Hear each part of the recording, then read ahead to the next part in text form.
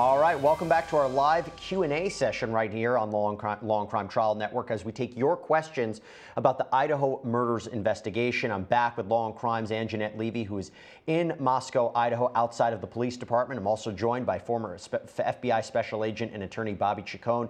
Great questions. Keep them coming on YouTube, Twitter, Facebook. We're going to keep the conversation going. Bobby, I'll go to you. Here's an interesting question from Natalie Frazier on YouTube. Was the coroner interview premature? Wouldn't that have been bad for the investigation? Now, I believe what Natalie is referring to is the interview that Latah County Coroner Kathy Mabut gave with, I believe, NBC kind of early on in the investigation, talking about the extensive wounds, the time frame of when everybody was killed. Is that standard to speak out that early? No, I don't think it is. And like I said earlier, my tone as an investigator was always to keep everything in as long as and as much as I could, not give interviews. This is a different world than when I was investigating. The drumbeat for information from this 24-hour news cycle and the internet wasn't present in the late 80s and early 90s when I was doing most of my investigations. But you generally want to keep as much information to inside the investigation as you can. You share a little bit with the families, a little bit, and you release anything that might be of strategic importance to the investigation. In other words, you release it to the public hoping for tips, or if you're watching a suspect, you can maybe watch them after you release the information and see if they behave in a different way. So I think that there's some strategic benefit. But in this case, no, I don't think it's advisable to put out that kind of information. You might share it with the families because there's an emotional need to know, but some of the wounds you don't want to share with the families. And so I think that, again, my default position is any information that goes out potentially could compromise the investigation, and unless it serves a strategic benefit to the investigation, it shouldn't be released. I think the police department might be feeling that right now. Anjanette, want to go to you at Posh Penguin 3, which is great for multiple reasons. One, I hope that there was Posh Penguin 1 and Posh Penguin 2, and this user had to go to Posh Penguin 3. And that's how we like our penguins. Stylish, posh, perfect. So Posh Penguin 3 on Twitter says, was Ethan Chapin at the Betty Ball that night with his siblings? Was Zana with him? At what point did they make their way to the Sigma Chi fraternity? Well, we know that they were at the Sigma Chi fraternity at around 9 p.m. On November 12th, that's Saturday night. Where they were in between 9 p.m. and 1:45 a.m., that's something we're trying to get the answers to. We talked yesterday, I met up with and just kind of ran into the president of Sigma Chi outside as he was going to class.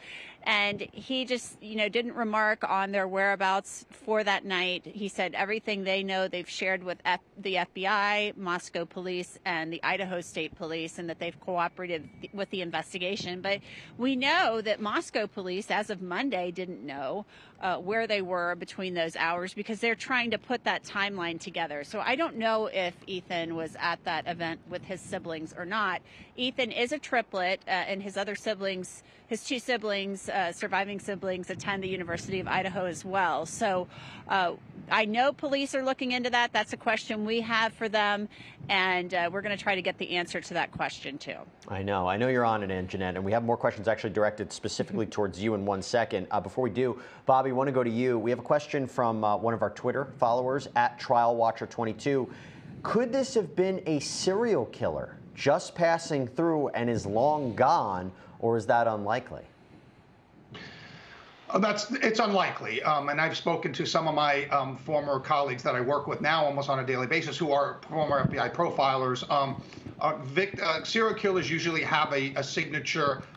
They don't usually kill more than one person at a time, although it has happened. It's unusual, and this is not the type of crime that we usually see, the victimology of which, serial killers usually have a specific type of victim and some have a ritual they go through when they do the killings, and none of that is here. These are multiple victims, seemingly random. I think that probably, in my opinion, one of these people was the targeted victim and the other was collateral. The other three were collateral. But it doesn't seem to me like a serial killer. Serial killers, because the way they get away with it for so long, are usually much more careful. And this killer didn't seem to be careful. I think, entering a house with 6 people in it is not careful. Now, they did get away. I grant you that. But it's not generally a safe way to do it.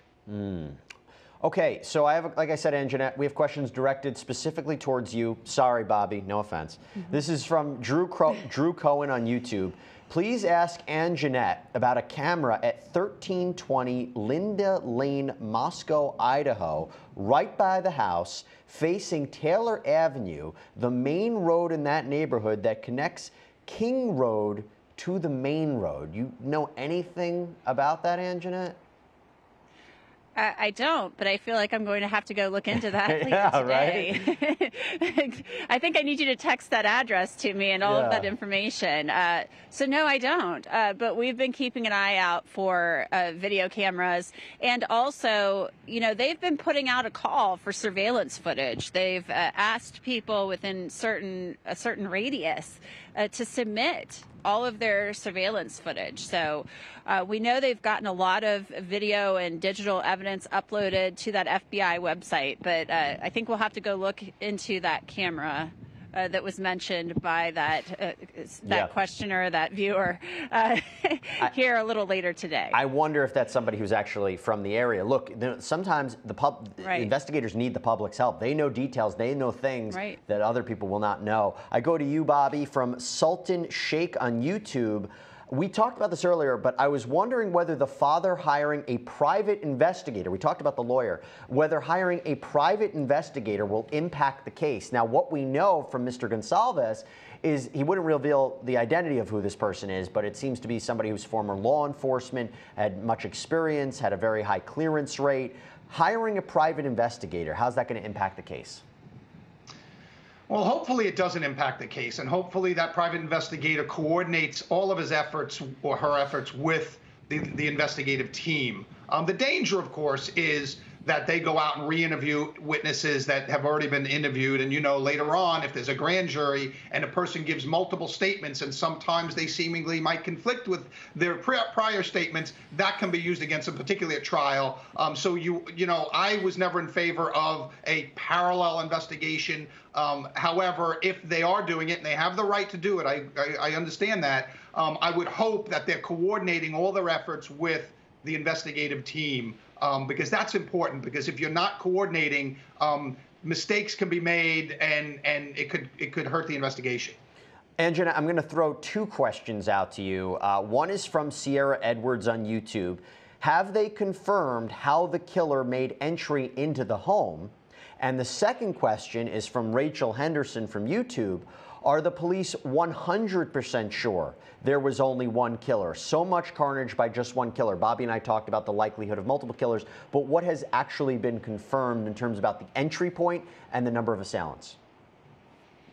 We don't have it a lot confirmed on an actual entry point. As I mentioned, there was a lot of attention being paid to that sliding glass door that leads to the second floor of the home. We are going to see if maybe that was the entry point. It seems most likely based on just how the house is laid out and how it looks. I think it would take a lot to get up to the balcony on the 3rd floor. So, and this is a house, from what we've seen on TikTok and stuff like that from some of the videos, that it looks like it has, one staircase that goes up to the 2nd floor possibly, and then there's another smaller staircase, set of stairs. So this is a split level house. There's 3 different levels. So we are going to look into that, the entry point question, as well as other questions about whether or not they believe there's more than one person involved. It seems to me, and I agree with Bobby, just based on what we know, that it likely probably is one person and one person only. Bobby, just to go off of another question that we keep seeing a lot is in terms of the target, right? We know the police went back and forth about where the individuals in the house targeted were and why just those 4 individuals that were killed and not the other 2 people that were on the ground floor, or whether or not the house was targeted. Was there something about the house? Where do you stand on what we know so far on whether or not it was the house or the specific people who were targeted?